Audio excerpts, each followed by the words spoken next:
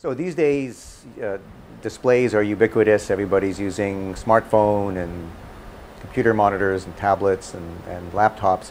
And for people for whom vision is a problem, people who have some vision problems, it can be a struggle sometimes to look at displays.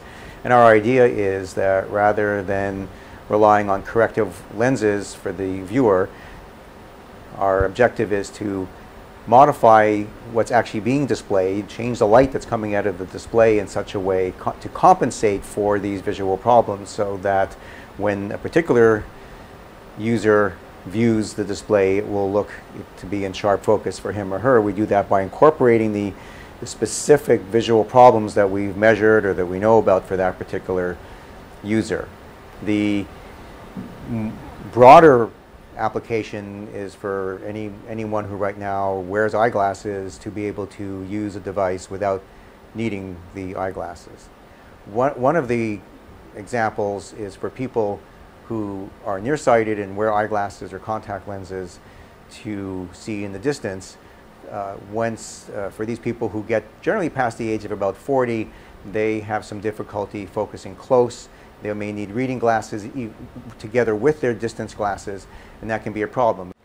So here we have a little prototype device. It's an older Apple iPod 4 Touch, and our little screen that's put on top of it, and that's where we're putting the display that we have calculated, our compensated display, with the calculations that are based on the particular parameters that we're looking at. On the other end here is a camera. You will notice that we've removed the camera lens.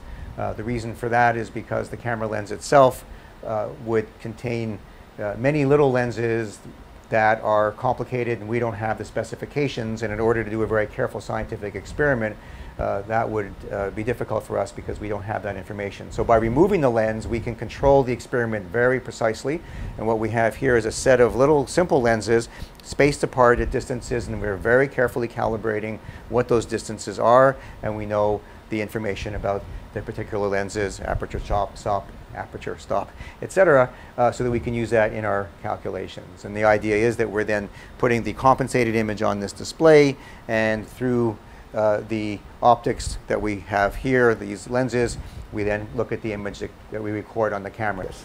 The image that you see on the camera, being captured by the camera, that should be in sharp focus. That's the objective, because again, this is simulating what would happen for a person who has, in this case, needs reading glasses. We want to try to create an image that will look in sharp focus.